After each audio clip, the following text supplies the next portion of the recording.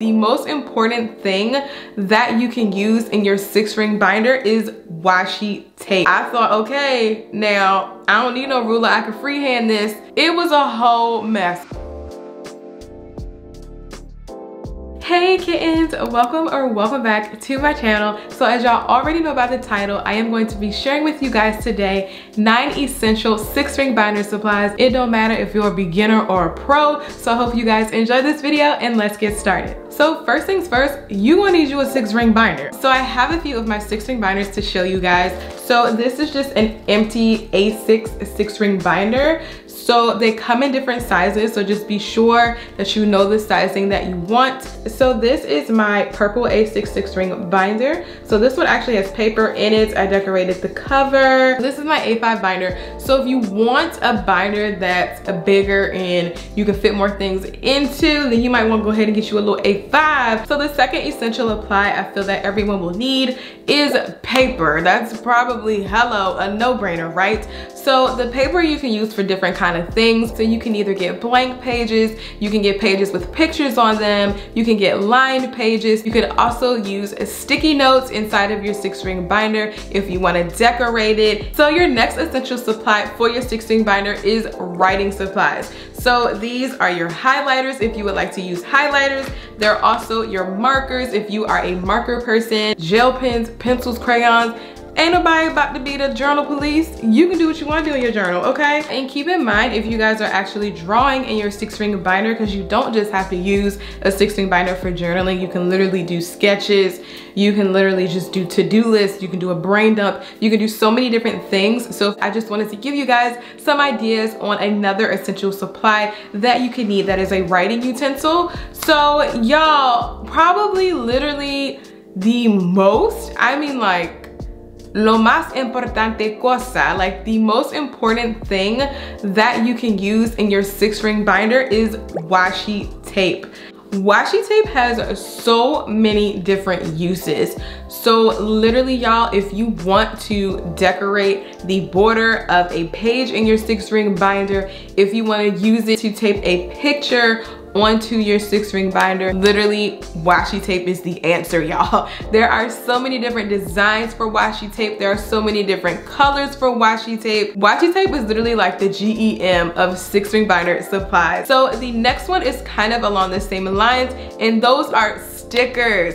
Kittens, when I tell y'all I've become a sticker addict, not just because I own an Etsy shop where I sell stickers and sun catchers, but literally stickers just brighten and liven up your pages in your 6-ring binder so beautifully. There are so many different kinds, so you can get ones that are literally just shapes, or they can be in confetti. You can get some that are the alphabet. You can get some that are food. So here are just some spreads where I've been using all the different supplies that we talked about so far, y'all. You cannot go wrong with stickers. I am telling y'all, y'all will be so happy. And before y'all know it, y'all just gonna have y'all a whole mountain of stickers. So before we get into the next few, I want you guys to comment below, what is your favorite 6-ring binder supply? I know for me, it's a tie literally between washi tape and stickers. They are both essential to me. So let me know in the comments below. I would love to hear what you guys think. So the next essential supply when it comes to 6-ring binder items is scissors. I'm not the best at cutting stuff. I'm just gonna be honest with y'all. Sometimes stuff be crooked, sometimes stuff be lopsided. It just be a whole mess with me sometimes. So yeah, but scissors definitely, if you wanna cut something down to make it shorter, if you wanna cut out a letter or a title like I did for one of my journal with me's, if you just want that nice, clean cut, you're going to need either scissors or a paper cutter, which is an essential supply. So the next supply is double-sided tape. So I'm not talking about that one-sided tape, y'all, okay? Which is cool, it's cute if you wanna do the whole rolly thing to have things stick onto your page. But if you're using double-sided tape, it literally makes your life so much easier. I would really encourage you guys to try out double-sided tape if you haven't for anything you do in your 6-ring binder.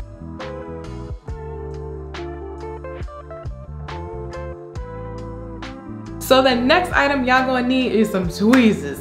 y'all, sometimes you just can't pick up these stickers, okay? Your fingers be slipping. So I would definitely say having tweezers is an essential supply. The last supply that I had to put on here, because I'm like, they need to know this too, because let me tell you, this thing changed the game. If y'all have not seen my bullet journaling videos, them lines be crooked. It just be north, south, east, west, the whole compass, okay? It just don't even make no sense.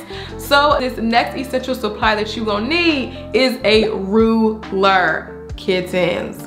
Let me tell y'all how many times I'm trying to draw either some lines on the page, or I'm just trying to do like some cute little geo type of shape, and I'm like, dang girl, you need your straight little line. You can't just be making these things crooked. A ruler will make it so much easier, y'all. Let me tell you, I overthought it at first. I thought, okay, now I don't need no ruler, I can freehand this. It was a whole mess, okay? It looked like I was 3 years old trying to figure out how to draw a line. Like, I'm not kidding y'all. So a ruler is also a great supply when it comes to using your 6-ring binder. So I really hope that this video was super helpful for you guys. Also, if you guys have not subscribed below to be a part of the kitten family, please be sure to do so. Also check out my 6-ring binder playlist. It will be up in the card for you guys. Thank you guys so much for watching. I love y'all. Adios, kittens.